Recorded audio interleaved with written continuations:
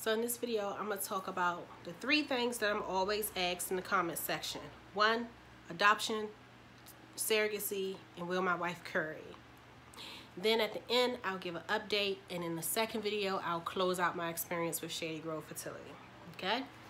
So, 1, will we consider adoption? No. And the reason we won't is because it's too expensive. Adoption can be anywhere between $40,000 on up to $75,000. I think people have this false sense of reality that they think adopting is free, and it's not. It's very expensive, and just like IVF, it's no guarantee. With adopting, you have to pay all this money, but at the end, the mother can change her mind and say, you know what, I think I'm gonna keep my baby. You can get caught up in the whole legal fiasco, and it can be 3 years before you even get matched with a child. So it's too risky and too high of a cost. So adoption is a no. We thought about fostering, but for me, fostering is also not an option. Fostering a child and then adopting the child through the foster system is really affordable.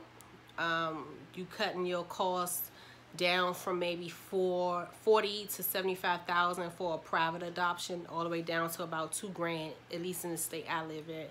But my issue with fostering is just because they match you with a child does not mean that child will be yours forever. You can get attached to that child. The child can be attached to you. The baby could call you mom. You attached to their heart. They're attached to your heart. And then boom, the social worker could come and say, hey, we found a better family for them. Or I've witnessed this happen to friends. They have these foster kids for maybe a year or 2 years, and then out of nowhere, the social worker comes and say, hey, we're going to give the kids back to their birth mom because she took a 30-minute parenting class so she can treat the kids better, and just to be told months later that the kids was being abused again. I wouldn't be able to handle that emotionally. So fostering is not an option for me simply because of the emotional aspect of it. The possibility of them coming back and taking them, that would be too hard for me. I would be waiting for them to come take the kids instead of enjoying my time with the child or kids. So that's that. Surrogacy.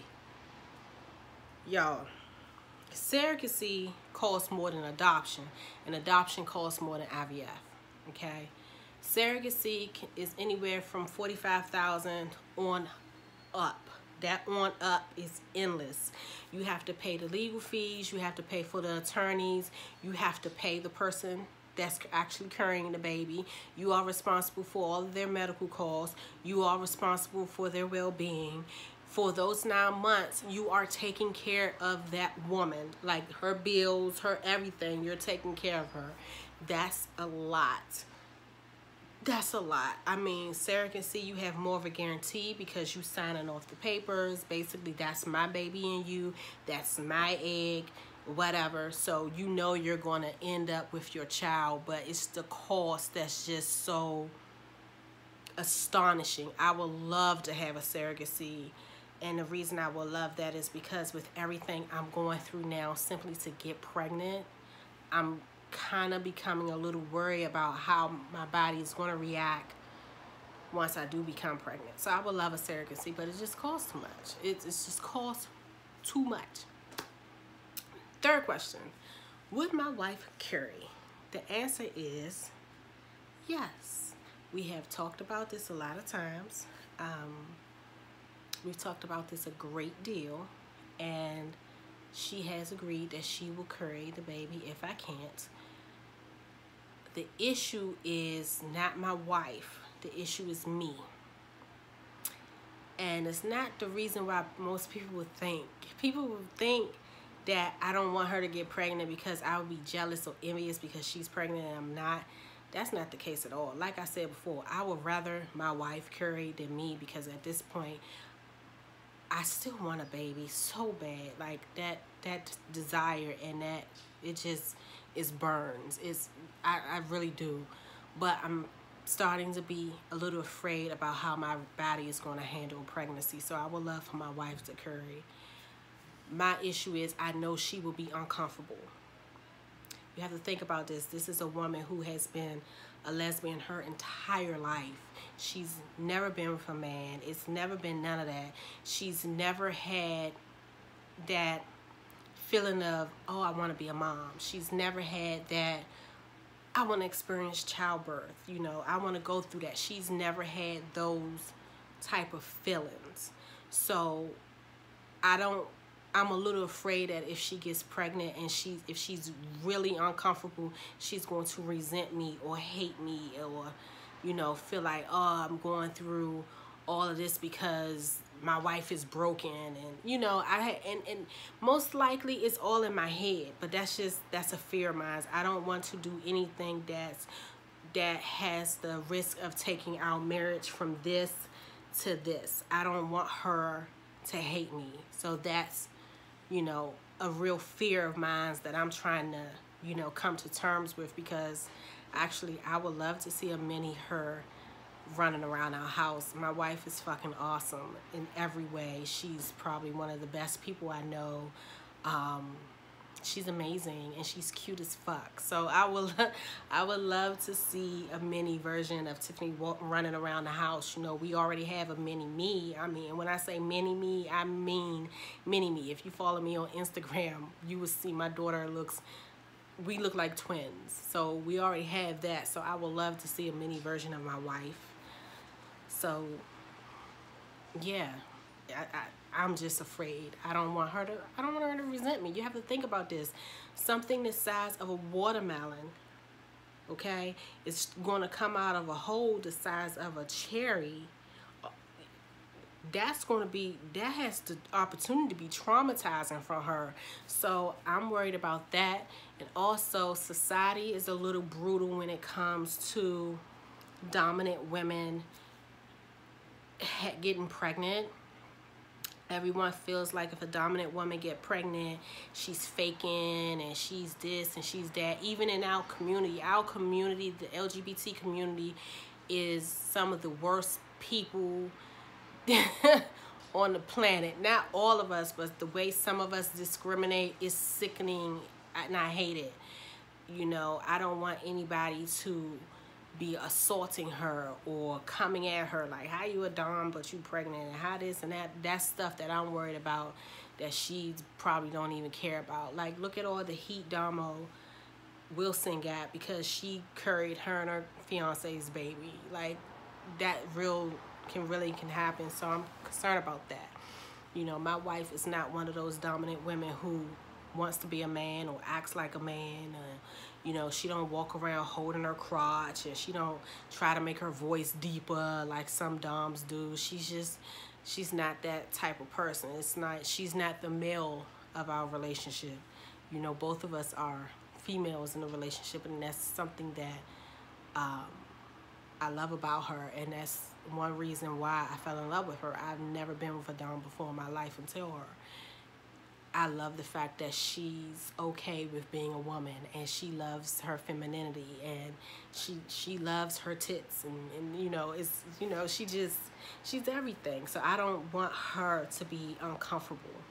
So my reservation about her having a baby isn't about me at all. It's me being worried about how she's going to feel. But if I had to choose, that would be my preference. Like, I'm going through a lot just trying to get pregnant.